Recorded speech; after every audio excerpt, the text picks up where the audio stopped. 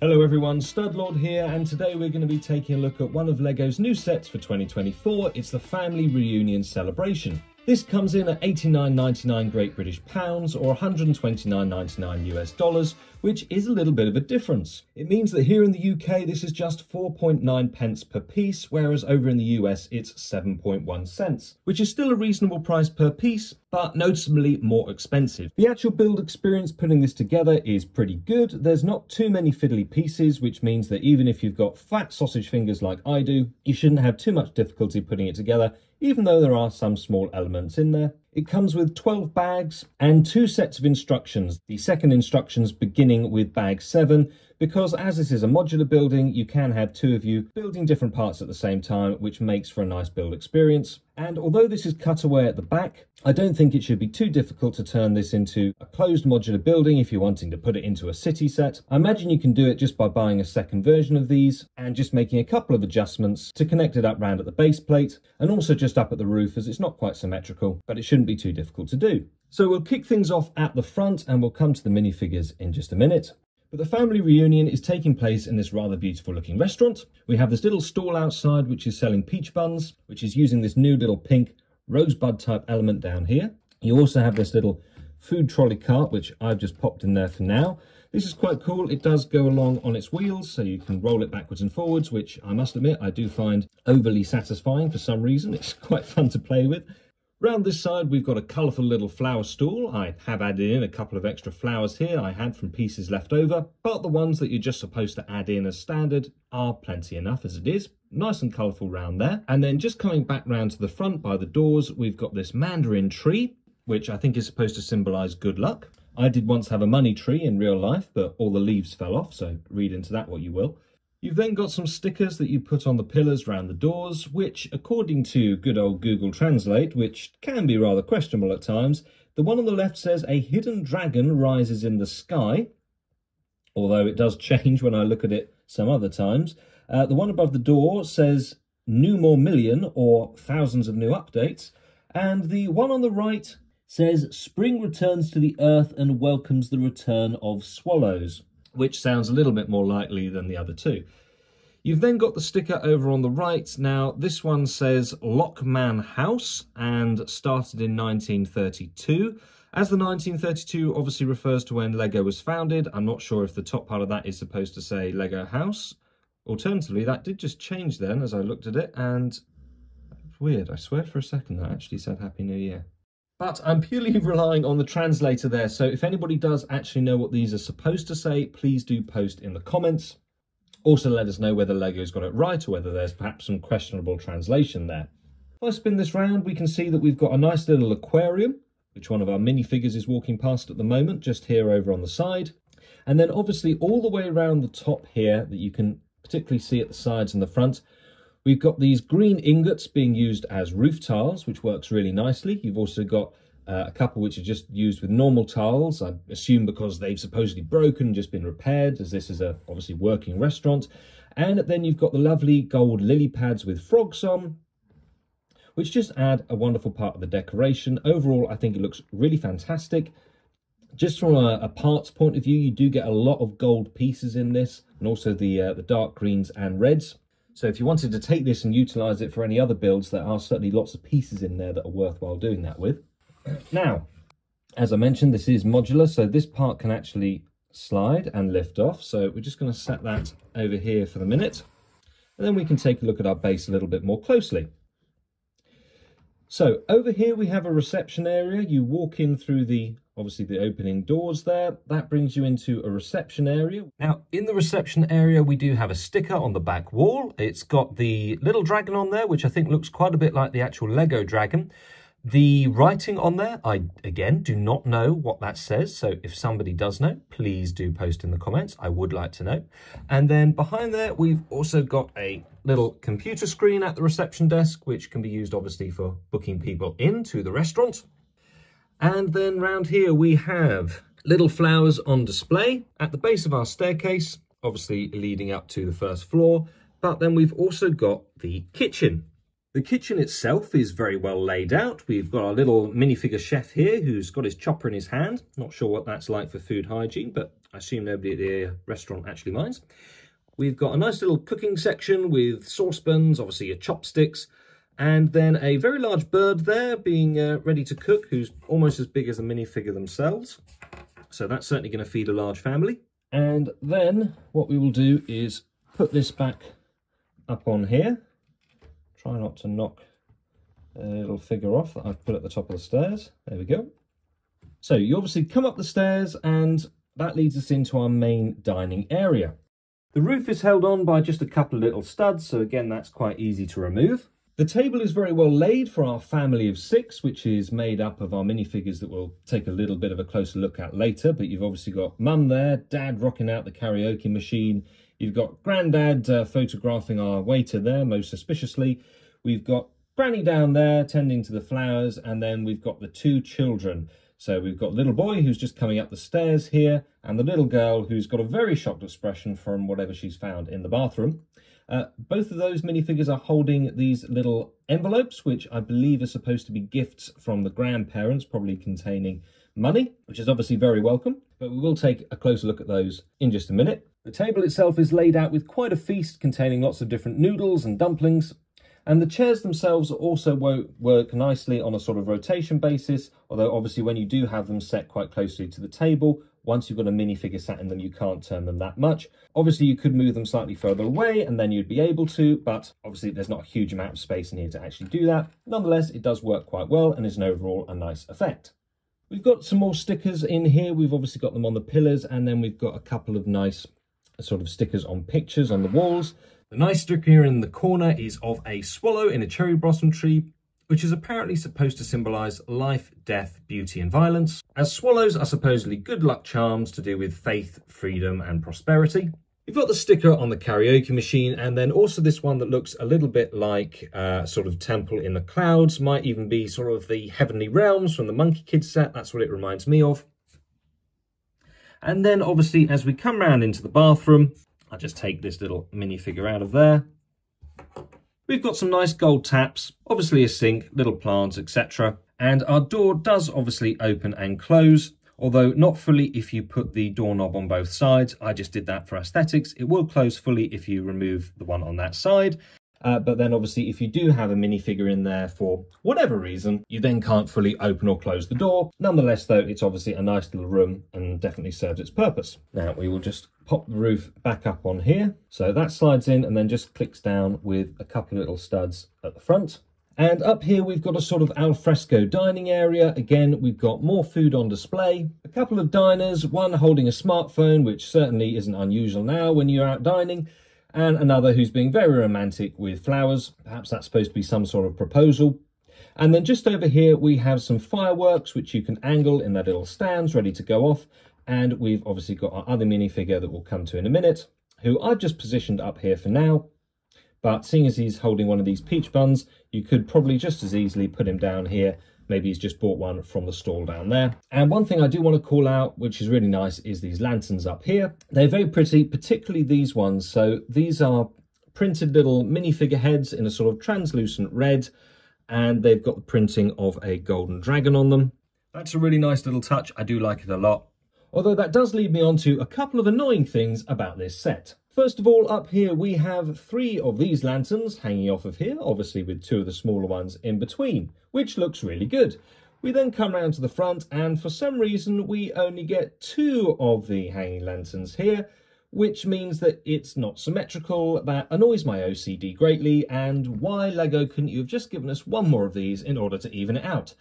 I'm sure there's probably some strange budgetary reason, but quite frankly, with all of the different stickers and other elements that they've put in this quite impressive set, they really could have just given us 1 more of these to make it look a whole lot better. Annoying thing number 2 is that down here in our very well prepared kitchen, we obviously have a serving hatch, but there is no door for our chef to get in and out of. While that's obviously fine in a cutaway model, anybody who does want to turn this into a closed-in modular is going to have to do it to incorporate a door for him to get in and out of. Otherwise, there's just no physical way that he could possibly be in that room. The annoying thing with doors does also continue up to the bathroom. As I mentioned, when you actually have a minifigure in here, which I do think is quite fun, you can't then open or close the door to get them in or out of. I know that's picky because this obviously is a very compact little set, very well detailed for what it is, but nonetheless that is slightly frustrating.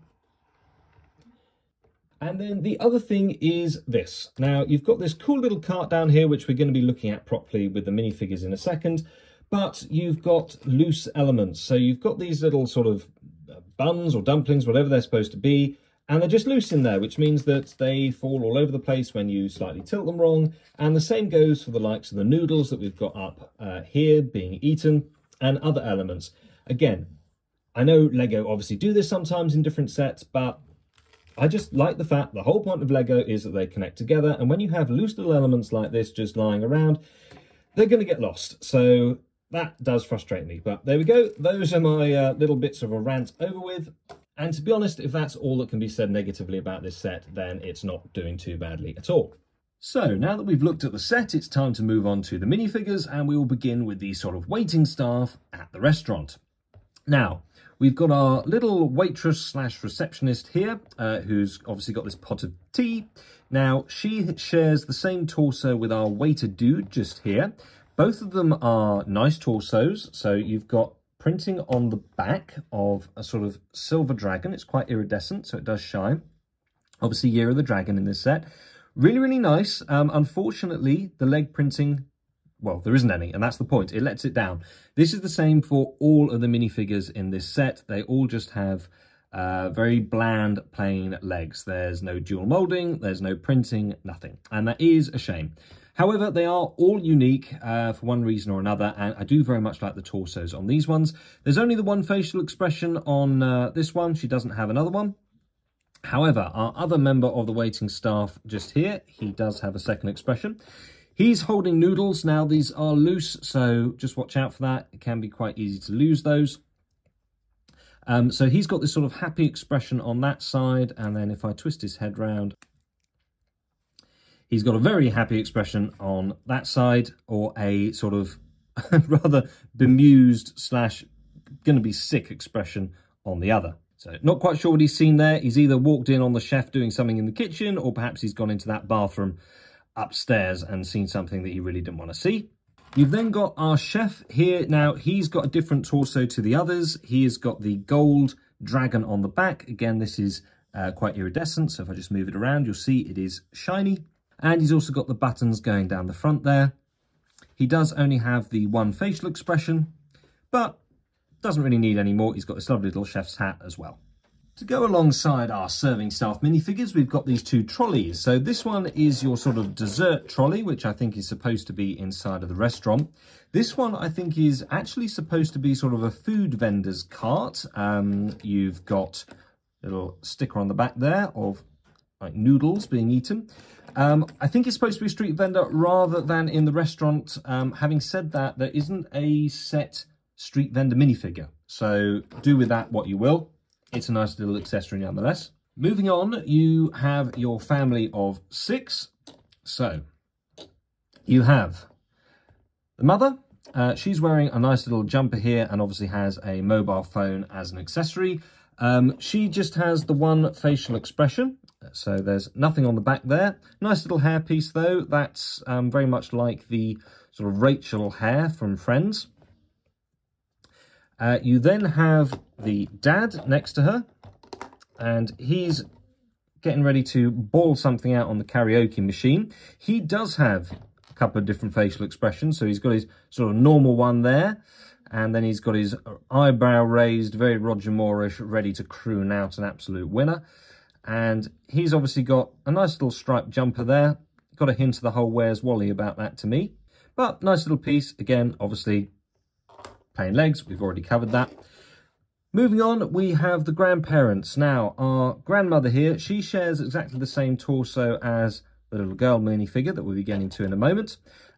She appeared, I believe, first in the Alpine Lodge. However, she's got new glasses. And obviously, I do really like this little hairpiece. That's very good. She has 2 facial expressions, one of complete serenity and contentment by the look of it, and the other one of just mild bemusement. So she's a nice figure, obviously comes with the flowers as an accessory. And then we've got the grandfather with his camera. Again, Alpine Lodge, but you've got a nice looking jumper slash sweater there nonetheless. And the face comes with new glasses. Pretty little mustache that he's got going on there, but it is just the one expression, nothing on the back. Moving on, we have our two children minifigures. Now, both of them come with the same accessory. This is the envelope, which I believe is supposed to be given generally to contain a monetary gift, and it does look good. It's got printing, obviously, of the dragon on there, and that is a printed piece. It's not a sticker, so don't worry, you won't have to try and get a sticker on that small little tile. Our boy here, he comes with just a very simple sort of sweater top. You've got on the back there just a little mountain logo, which does remind me of a certain sports brand. And then the little girl, as we've already mentioned, she shares the same torso with the grandma. Now, facial expression-wise, she's obviously got this look of absolute shock/horror. Maybe she's opened up her envelope and found something very disappointing monetary-wise inside. Alternatively, she can be very happy about what she's got. Little boy, we get him back. He also has a rather sad expression on the back, although it does come with cute freckles. And then he's got that smiley face on the front. Again, freckly, looks good, and a fun little figure in total. Like the hairpiece, if I get it back on. So overall, those are our family of 6, and they are nice little minifigures. Definitely good ones to add to the lineup. And most of them could obviously be used in other sets as well. There aren't any here that have got particularly you know, torsos that would only go with this set. So they're definitely interchangeable, I would say. Now on to the last 4 of our minifigures, and these are the other 2 sort of alfresco diners. And then we've got this lady with her camera on a selfie stick, and obviously the dragon costume guy. So let's start with this one just here. So this is our male alfresco diner. First things first, what a cool hairpiece. Awesome. Looks very much like my hair, and obviously I'm exceptionally handsome, so clearly he's doing something right. He's just got the one facial expression, but it is a very happy one. He's got a nice, cool, printed sort of iridescent torso there. Hopefully you can catch that in the light as I'm twisting it. Does look very good. Obviously the red scarf that goes over it actually covers it a bit, which is a bit of a shame. However, you've got some more printing on the back. You've got another dragon sort of circling around the world. It looks a little bit like a planet there, like Saturn or something, but with a dragon instead of just a ring. So that's a really nice bit there. And he comes with this, obviously, flower accessory, the same as Grandma did. So it's the same accessory that you've got there. His dining partner is our little lady here. So she shares the same torso as he does. It's got the same iridescent printing on both sides, which is very nice. The downside, though, is that unlike him, she has this hairpiece. Now, it's nice. The problem is you can't turn her head. She only has the one facial expression, but I would like to preferably be able to turn her head to position her, especially when they're up there, obviously, dining. I think that would look quite nice, but you can't because it hits her shoulders. So a little bit of a shame there. She's got the phone accessory that I've just thrown on the floor. So she's got the phone accessory, which is nice, but yeah, again, it is nice to get these figures. They do both share that same torso, but it is a really nice one to have. It's just cool to have this sort of classic space and dragon mashup that we've got going on. So really good, really nice. Love those 2 minifigures. Then we have our lady with the selfie stick. Now, there's certainly something going on with these minifigures and phones. We've got 1, 2, 3 phones on display and a chap with a camera. So they're all very much distracted instead of eating, but they're nice little figures. So this one is cool. She's got 2 facial expressions, and she's got the little sort of mole going on the side, which is cool. And this very sort of rocker leather jacket. And again, you've got some iridescent printing on the front, which looks really nice. Otherwise, not much to write home about, but she is a good little figure, and again, will blend in well with other sets, not necessarily just this one. Which leads us on to our last figure, who is obviously only going to go really with this set, and it is our dragon costume guy, but boy, does he look good. So we've got a fantastically printed torso, looks really, really nice. However, I just have to say, the legs don't match. They're not even remotely the same colour, and that spoils it a lot for me. If he's wearing a costume, this should all be the same colour gold. They didn't need to dual mould the legs. They didn't need to print the legs, but come on, Lego. Just get it the same colour at least. It would be so much better. Anyway, that said, he's just got the one facial expression. Bit of a shame. However, obviously you do get this amazing sort of dragon headpiece which goes over the top. So that does make up for it. And then you've got this sort of peach bun here, slash pink rosebud. It just looks like a rosebud to me, which he's holding in his hand, assuming that he's just bought that from the vendor outside. But yeah, nice little minifigure as well. So that's all 13, and we do have a nice collection of them. So overall, size-wise, this is a pretty small building. It certainly pales in comparison next to, say, the Natural History Museum, which is definitely a much larger size. It's also smaller than the likes of the Hocus Pocus house of the Sanderson sisters. In fact, it's definitely one of the smallest modular buildings that I would say that we've got recently. However, it is also beautifully detailed. Now, it goes pretty well size-wise with our other set of the new year, which was the Auspicious Dragon. I did a review for that as well. Check out the video. I'll put the link in the description below. And the two go very nicely together. But overall, what do I think of this set? Is everything about it awesome? Is it good? Is it average? Is it a bit of a dud, or should it be avoided like the plague? Well, I would say that overall it is good. There's definitely some things about it that I would improve upon if I could. Nonetheless, it is a very beautiful little set and one that I'll happily have on display. If you're in the UK, I would say snap this up. Even at retail price, it is very good on a per piece price count. If you're in America, then I would say wait until it's on sale, or at least a double points day. That'll make it just that little bit better value for money. All this though is of course just my opinion. Please post in the comments below what you think. Have you got this set? Are you going to get it? And please consider liking and subscribing. For now though, thank you very much for watching, and I'll see you on the next one.